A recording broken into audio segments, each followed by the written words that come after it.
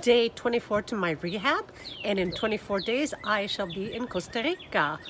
I was really hoping to go for a walk today, but as you can see, it is snowing again. Yesterday was a warm, balmy, no jacket weather, and today it's freezing. And one thing I'm not going to take a chance on is walking when it's icy. So I did take a nice long walk yesterday, and this morning I had to walk inside the house up and down the stairs, which I find terribly boring, but I know I have to keep moving.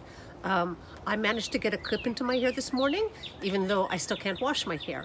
I can open most jars and most things that I need to open up unless they're closed super tightly, like they're brand new, and then I need help. So I'm able to drive, I'm able to do most of the things that I want to do. I keep working, doing upper body and upper shoulder and elbow exercises. I was at the fracture clinic this week. The doctor said, wow, that looks great.